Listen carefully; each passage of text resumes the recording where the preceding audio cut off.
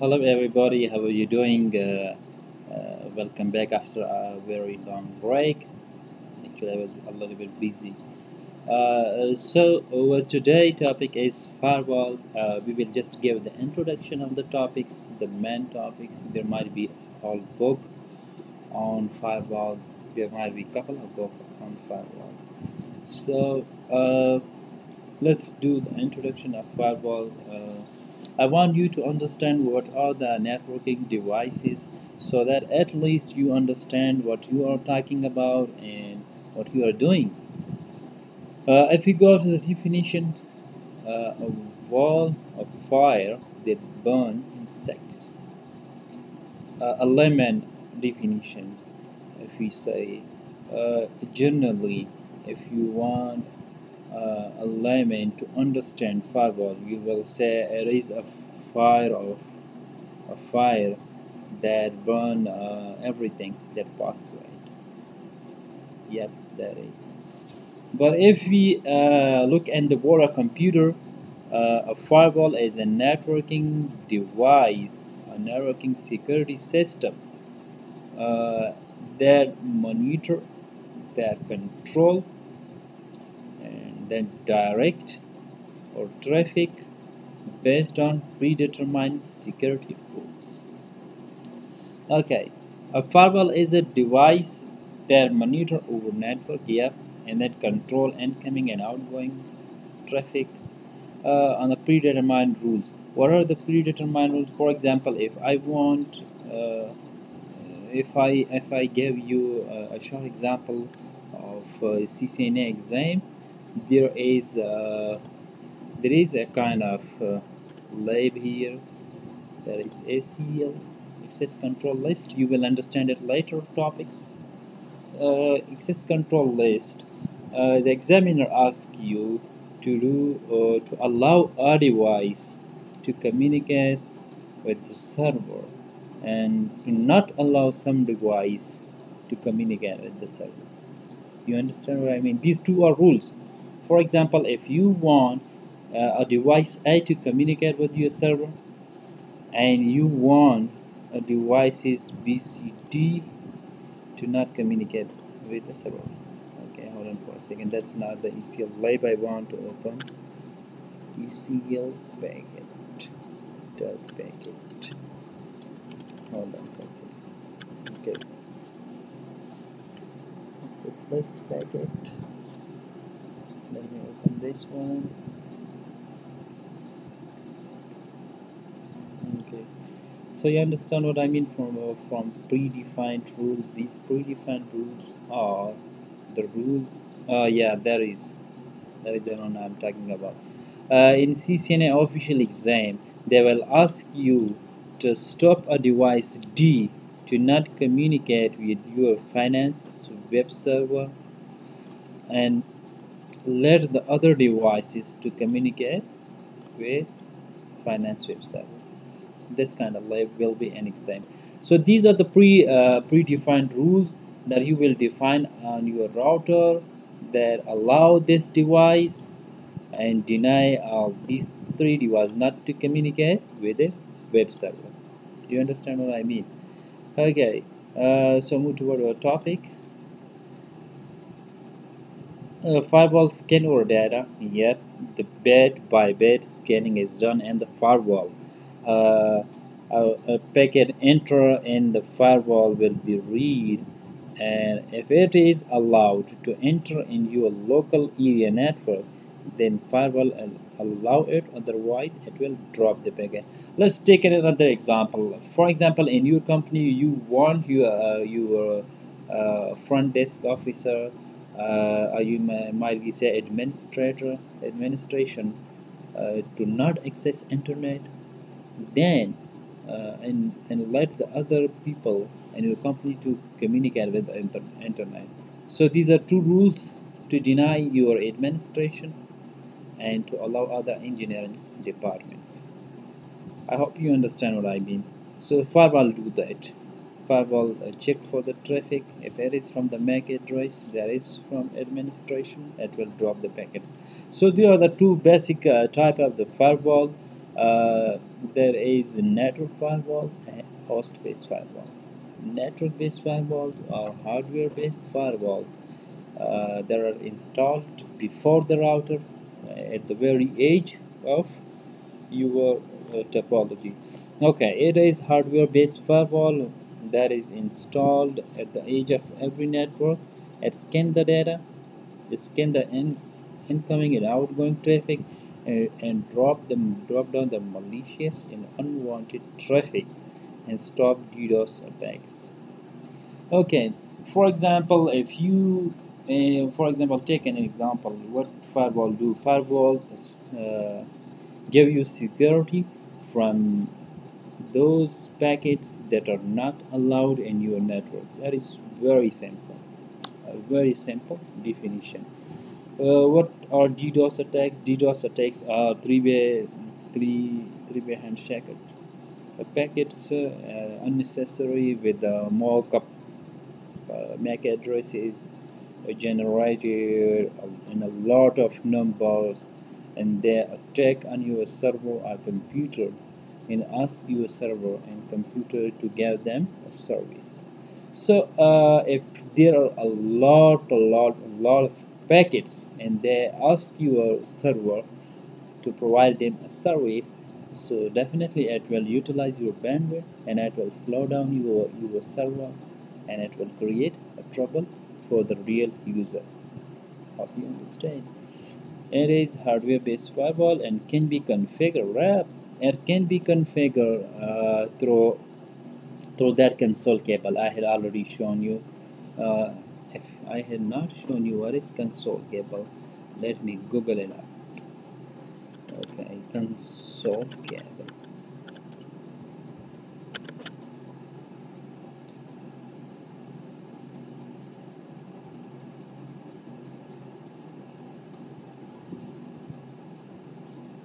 Console cable are kind of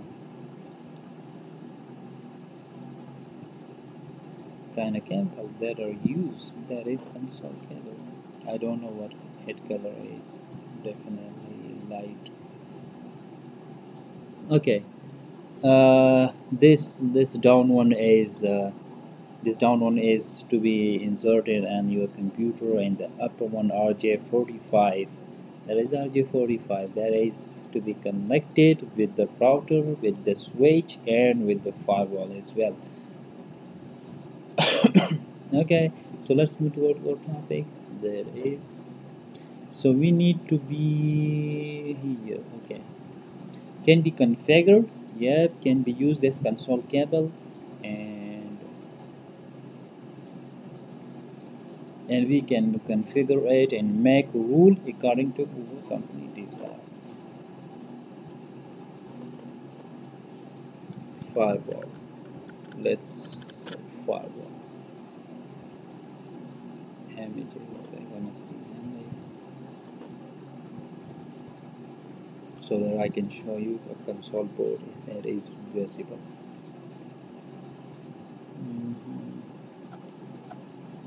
No.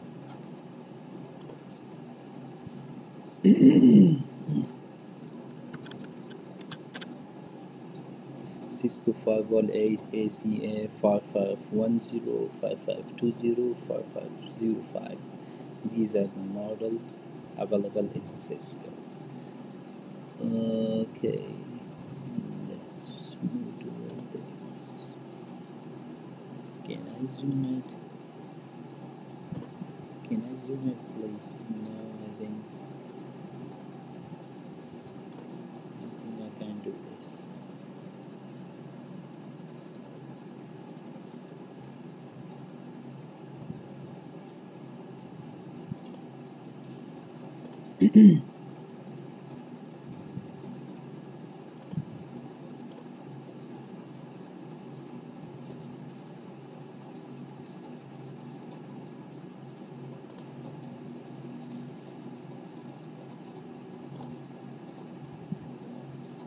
Let me see if I can zoom it. Okay.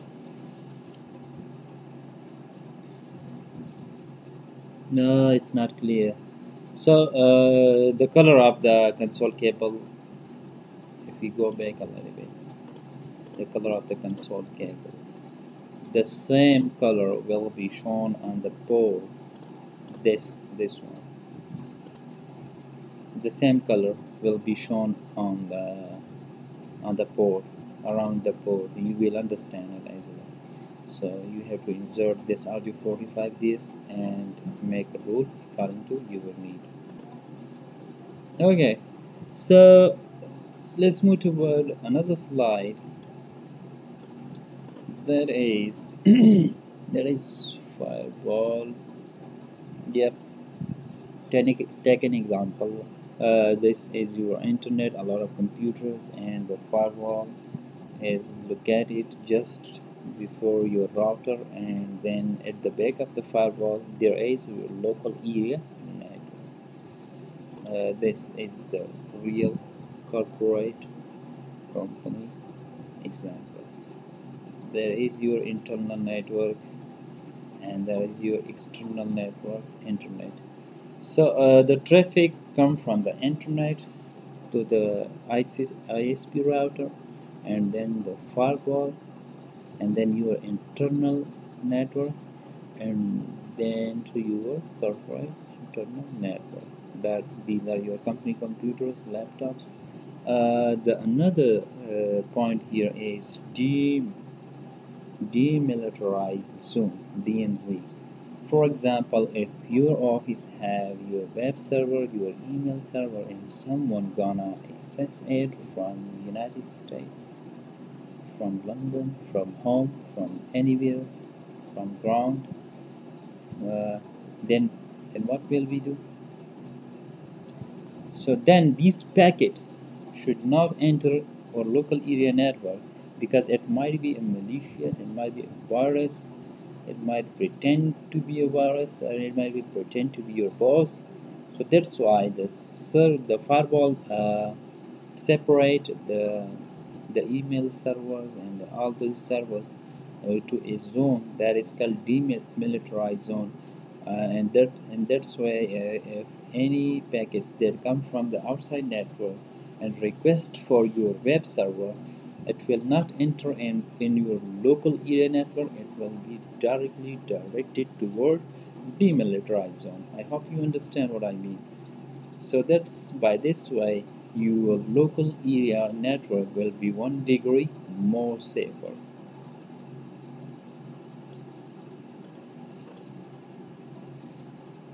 Here I missed another point, that is yes, I missed another point here. And if you create a slide and we write here firewall, um, if I come here and write host base firewall, okay, I think I should not miss it. Might be deleted. I had already created it. Okay, host-based firewalls are those software-based firewalls. So, sorry, the software-based firewalls that are installed on our computers. Right, so that is the host-based firewall. Let me show you the host-based firewall on my firewall vendor firewall. So this is the vendor firewall. I had stopped it because I have a firewall, and I have a firewall in my computer, the McAfee firewall to take over on my local vendor firewall. When you install antivirus, mostly the firewall is installed of then company.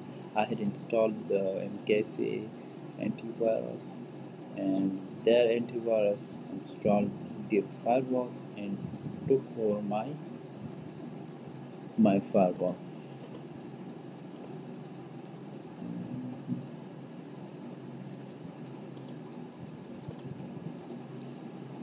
Let's see if I could show you how to deal with the firewall on software basis.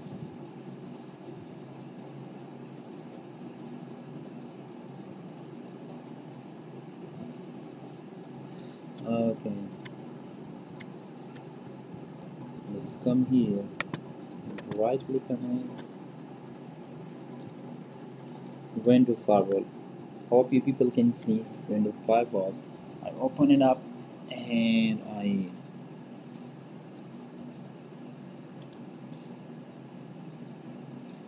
if I open it up and I see change the notification setting, I have stopped the firewall because of some reason uh, when you do stuff from Microsoft Word, you do Server 2012, you need to turn it off just for your simplicity, then not stop your traffic, not allow you to do ping. Do we have inbound and outbound rules here? From here we can allow ping and stop or ping. So what I said earlier, that predefined rules, you have to keep that in mind. Predefined rules. So these predefined rules are here, and inbound traffics, the traffic that can end in your network will be defined here. For example, if I show you a simple one, that is the remote assistance.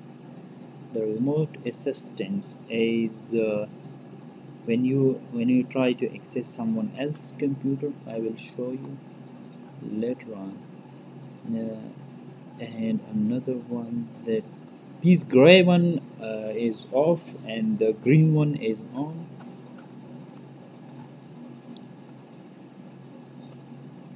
And these are outbound rules. So I hope you understand what I mean from inbound and outbound rules. If you want to turn anyone on, just click on it and read it. This is the description, and then you want to enable it or not. If you want to enable it, click enable and then apply, and this will do for you. Okay,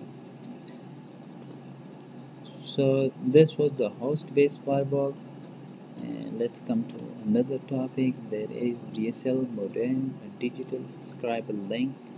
Modem is a device used to connect a computer or router to a telephonic line that provide you a digital subscribe line services for connectivity to the internet for your local ISP that connects you through their telephone line.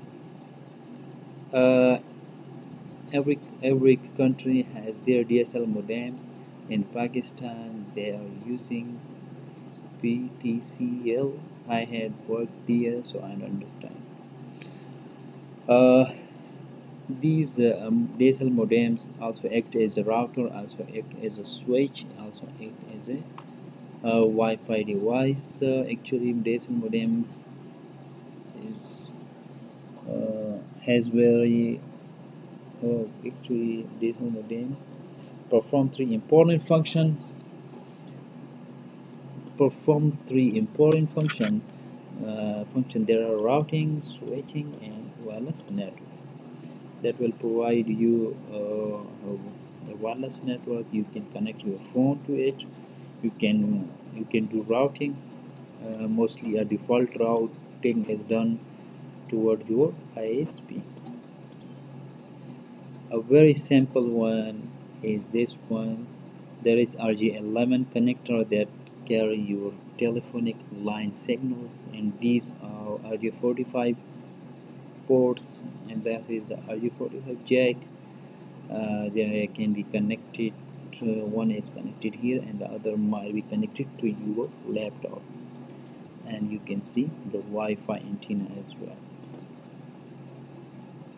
There are also some other device that we should uh, that we must go through. But if you people need to know about this device, comment down. I will describe it these and a little bit more detail. There is MLS switch that we might not need that in CCNA, but yet we can use it. And repeaters that amplify your signals if it drop down because of attenuation, and the type of repeaters. If you people have any question, just drop down your question. I will be here to answer all of your questions. Thanks a lot.